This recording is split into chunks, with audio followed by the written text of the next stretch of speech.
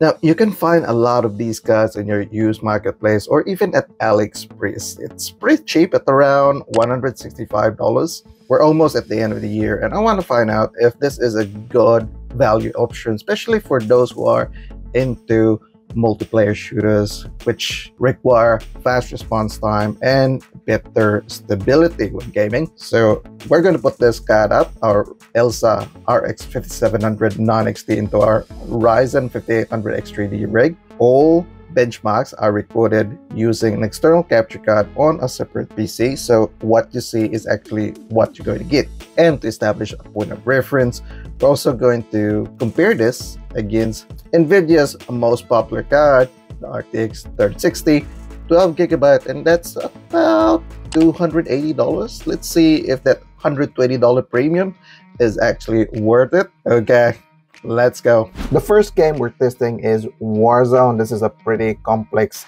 game which depends on multiple hardware components. It has an update coming up with Black Ops 6 integration probably soon. So in this case, we are currently GPU bottleneck even at competitive settings. FPS is around 120 with lows at around 80. There are some micro stutters in here, but it's really nothing major. This is actually a really good experience. In our Gulag, the lows do bump up a little bit. That's because it's a much more smaller space and no issues at all. I'm actually pretty happy with the RX 5700's performance and Warzone.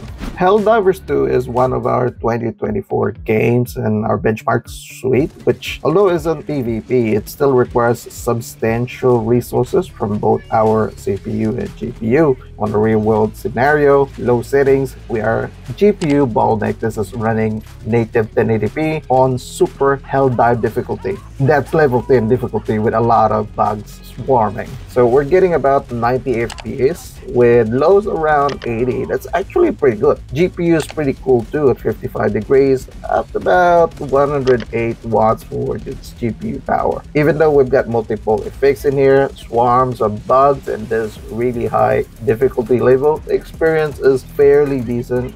We have no issues killing those terminated bugs with this GPU. Apex Legends is a fast-paced shooter with a maximum FPS cap of 300. We are running EX11 API here.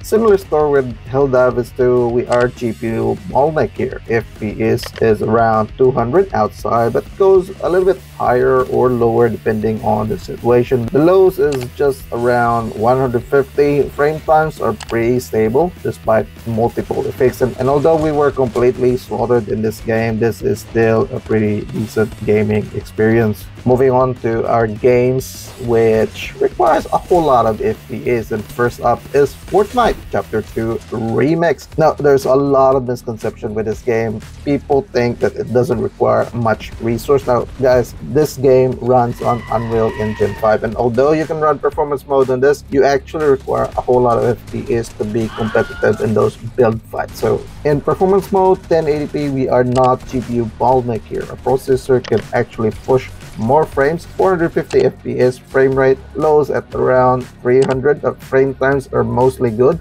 We do get those frame time spikes sometimes, but it's actually not bad. Overall, the experience is very good with our RX 5700. Now, for our Fortnite players, here's all three APIs compared using the RX 5700. Performance mode is clearly the most obvious choice here. It will be really interesting to see how this one stacks up against our RTX 3060 12GB later on. Next up is Valorant, and this game runs on EX11 API. Also requires a whole lot of FPS to be competitive. Like Fortnite, we are not GPU bottleneck here. Our processor is able to push for higher frames, 450 FPS. Now we have disabled the low metrics in here as it tends to be affected when we use abilities like Omen's Shadow Realm. Amazing experience, buttery smooth. We'll see later on if this is actually better compared to the RTX 3060. Figure out which one has better driver overheat.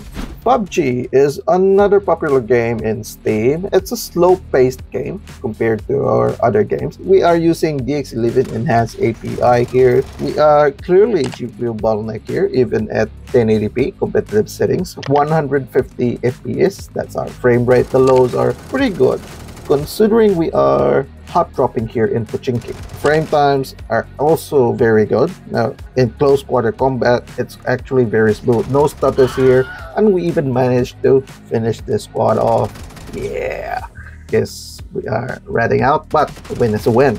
Next game is Arena Breakout Infinite, one of our 2024 titles. This one's a looter shooter. It's free to play, currently on early access. Season 1 is going to be live later this month. We're running 1080p competitive settings here, no upscaling applied. Now, the map of choice is Valley. This is the biggest map in Arena Breakout Infinite with a lot of vegetation, and it's very taxing to our hardware components. Obviously, we are GPU bottleneck in here. 80 FPS, lows are around 60. It's a slow-paced game, so this is so like good enough. We may need to disable sharpening in here as it tends to be a bit distorted with the in-game sharpening settings. Overall, it's decent. It's okay. It's okay. Now, let's see how the RX 5700 compares against the RTX 3060 12GB, which is $120 more expensive. And let's start off with Warzone. It's actually pretty close in here. You have slightly higher lows and FPS on the RTX 3060, but it's actually not that high. The RX 5700 is pretty competitive here. And look at that. It doesn't even require a whole lot of power too. You're trading efficiency for a slight bump in performance. Is that worth $120? Let me know in the comment section. But for me, I think nah, probably not. Right? Probably not. That's too expensive. For Helldivers 2, it's definitely a different story. Here we are both GPU bottleneck, but the RTX 3060 12GB definitely pulls higher FPS and better lows. Likewise, it also pulls more power, right? More power, more performance. Maybe the 0.1% lows do go to the RX 5700, and I think that this may be due to the temperatures. Maybe.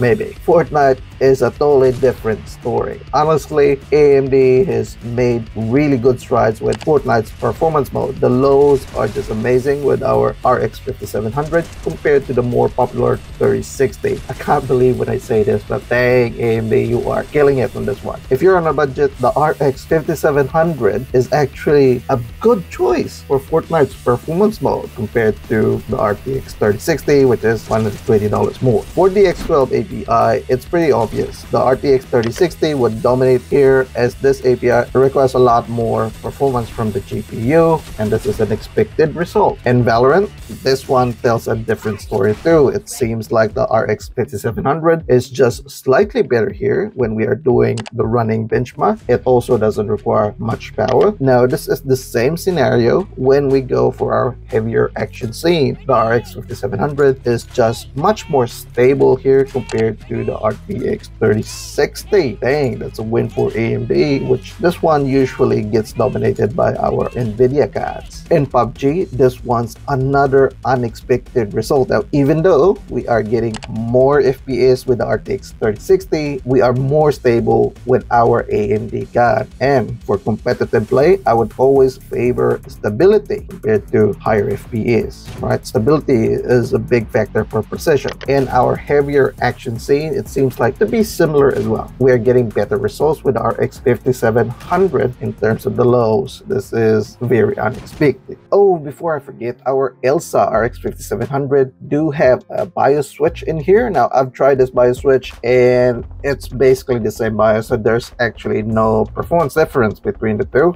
So yeah, when you look at it, the RX 5700 non-XT is actually an amazing card. The performance it gives in relation to its price is just amazing. Oh, by the way, I've ordered a Ryzen 9800X3D processor. I'm really interested in that processor and see how that one performs on our multiplayer shooters with real-world competitive settings. I know I'm probably not going to financially recover from that, but we will be able to do more testings. If you are interested in that, subscribe to the channel. Thank you for watching. I'll see you guys in the next video.